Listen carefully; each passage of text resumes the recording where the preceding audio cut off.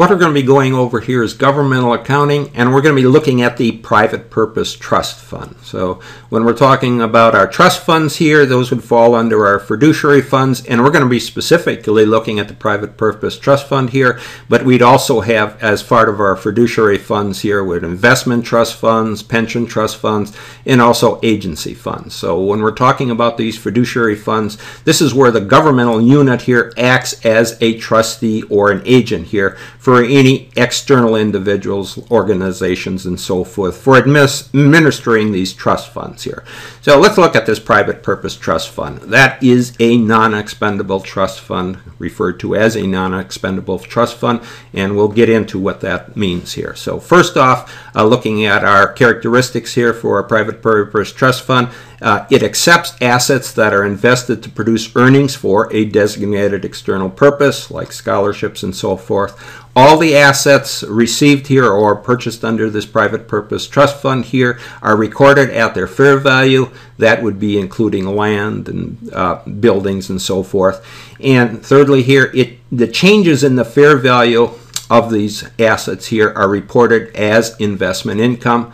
And fourthly here, earnings are expendable for the specific purpose, but the principal amount is not expendable. So that's the key here when we're talking about non-expendable trust funds. Any earnings off these, or off the principal amount here can be spent, but the principal itself has to remain intact. And really, you must separate between the principal items and the revenue items here. And the common method is to set up two different funds here. So basically what we want to do here is we want to look at, separate our principal items here from the revenue or earnings off those principal items. In the principal items here, this is where we have to protect the principal, or we have to maintain the principal here intact. We can't spend the principal amount. And then the revenue or the earnings, that's the money that can be spent here. Any earnings off the principal, that is the amount that can be spent. So looking at, we'd call them an Endowment Principal Fund here versus the Endowment Earnings Fund. So this is what we want to look at. We want to look at two different funds here when we're dealing with these non-expendable trusts, in particular this private purpose trust. So what we would have here, I've got everything laid out in key account or form here so you can get a clear understanding or a better understanding of how these accounts work. So for our principal items, this is where you typically have, and when you're dealing with these government accounts, just concentrate on the title names here and the accounting that goes under those titles. So what we would do for our principal items here, let's just say we'd have some additions and contribution account here for the principal fund, and just say there was $200,000 here contributions here. That is the principal amount here. And then under our principal items or our principal fund here, you want to separate the principal amount here from any earnings. So this, on your earnings here, you're going to have like additions or revenues here, and that's again in our principal fund. And just say for our example here, just basically say we had $15,000 here of revenues that were generated off the principal amount here, $200,000. So debit your additions and your revenues here, or your revenues for $15,000. Those are the earnings here. And then when we have to transfer those out here. We're going to transfer those earnings out, and they're going to go into the revenue or earnings fund here. And our revenue and earnings fund here, those would be like additions to interfund operating transfers. You're going to have some type of account set up as that here. So in this case, we would credit our revenue account here, additions to revenues for $15,000 for the transfer out here.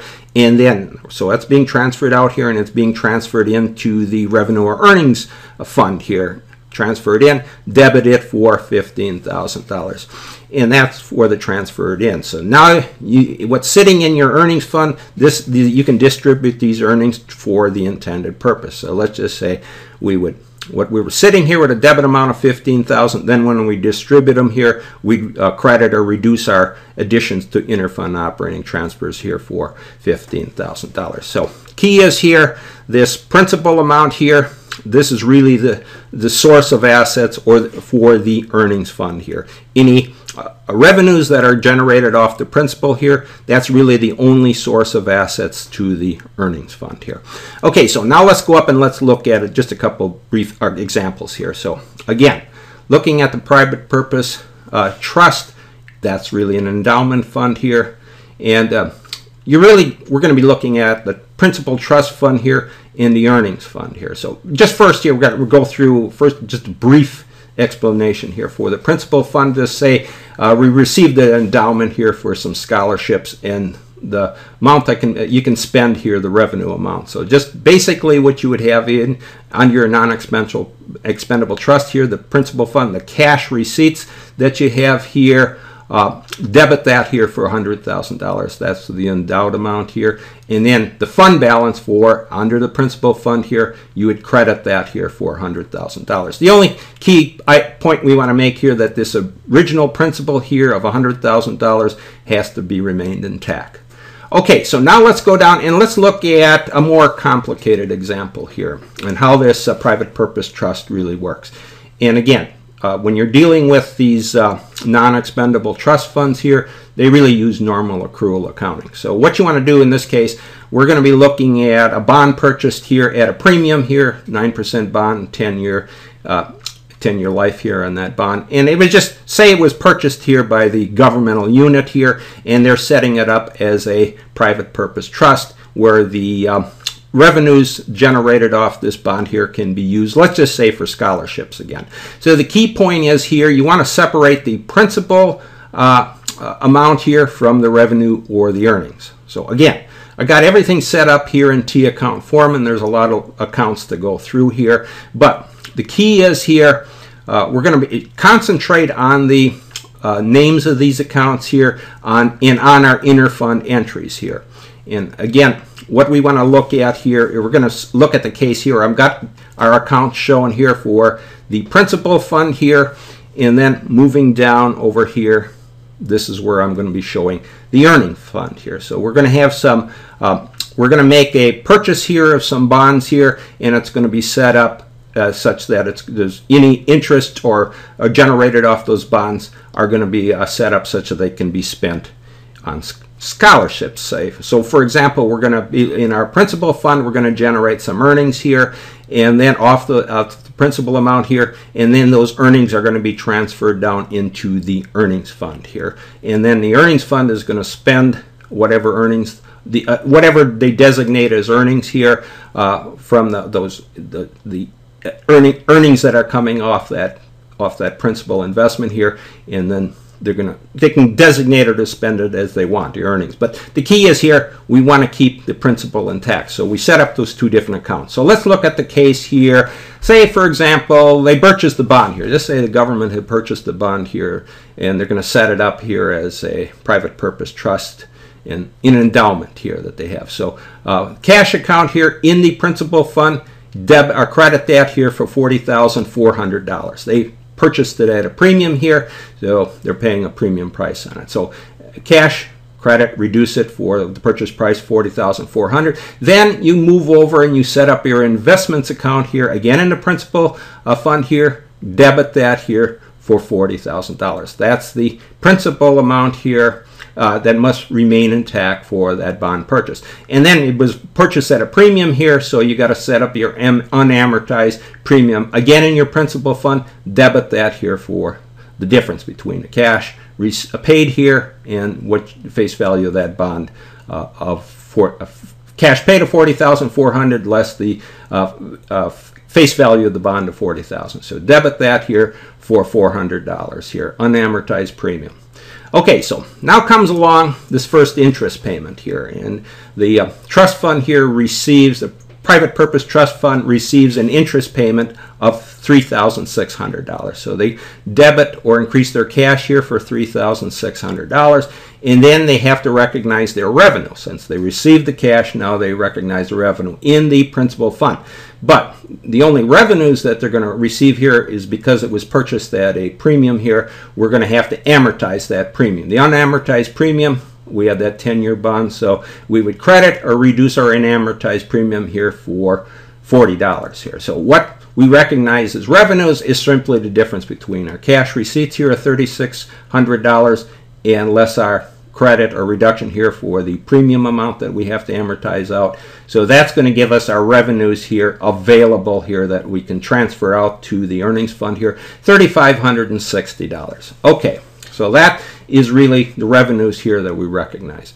Okay, so now since we have those that interest payment, now we have to set up a liability account here in our principal fund for the amount of those revenues that we received here, and then we're going to have to move, we're set up the liability here, and then we're going to have to move those funds down into the earnings fund here, that amount, that what was available here, the $3,560. So moving up to our principal fund here for our liability here, this is where we're going to have the operating transfers out here account. Remember, just look at that, keep those titles or account names and account names here, understand those. Again, in our principal fund here, debit that here for $3,560. That the amount of revenues that we have here, and that's really going to be set up as a liability here. So the credit is going to go to due to the earnings fund because it is due to there. It has to be paid out to the earnings fund here.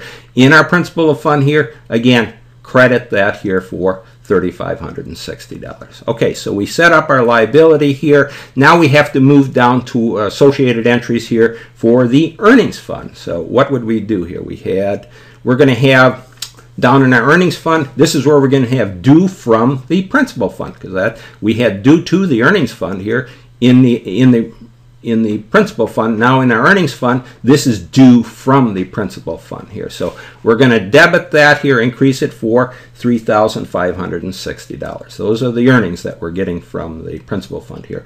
And then the credit is going to go to other financing sources. Again, in our earnings fund here, credit that here for $3,560. So you see a lot of entries here. We had to make that transfer between our principal fund here in our earnings fund.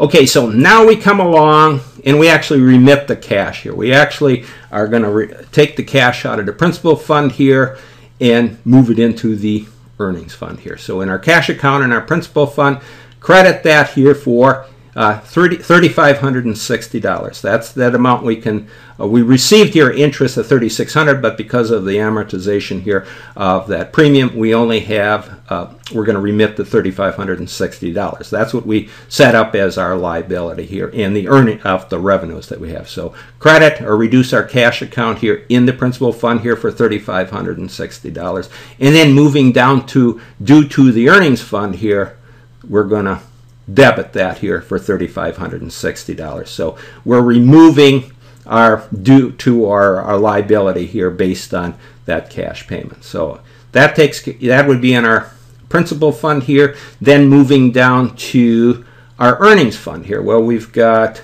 two things here. We've got the cash that we're receiving here from the principal fund, debit that here for $3,560, and then moving over to our due from the principal's fund here, credit that here for $3,560. So we balance it. We removed this due from our principal's fund here based on that cash transfer.